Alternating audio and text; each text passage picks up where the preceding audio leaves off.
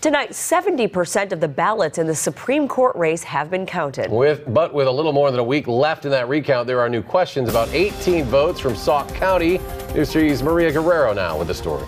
And these 18 votes coming from nuns at a monastery. The Government Accountability Board calling this an unfortunate lesson. This, is a clerk who wasn't following the requirements. One, she shouldn't be delivering them except by mail to the convent.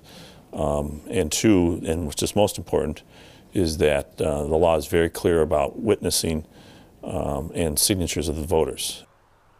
Valley of Our Lady Monastery in Prairie du Sac calling this an honest mistake.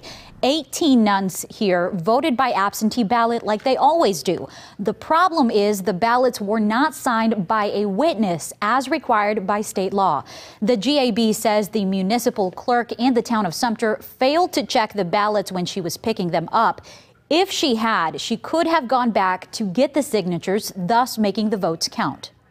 A person's ballot is a very personal thing, and to have their ballot not counted because either the clerk didn't do their responsibility or the voter didn't follow through with what's required by law, is devastating, and you hope that you learn from that. And we've had that situation, and the next time the voter is better prepared, and in this time both the voters and the clerk will be better prepared.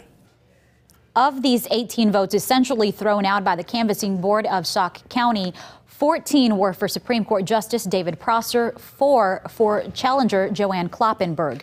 Prosser's campaign has filed several objections to having these votes not counted. Kloppenberg has not. All right, Maria Guerrero reporting tonight. Maria, thank you very much.